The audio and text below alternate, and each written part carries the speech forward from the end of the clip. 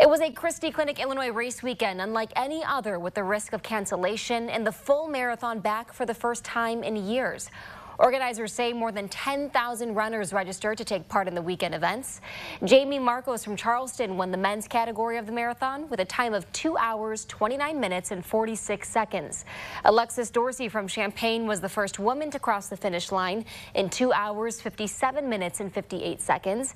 And a team called Tired Parents from Normal won first in the relay category with a time of 3 hours, 28 minutes and 22 seconds.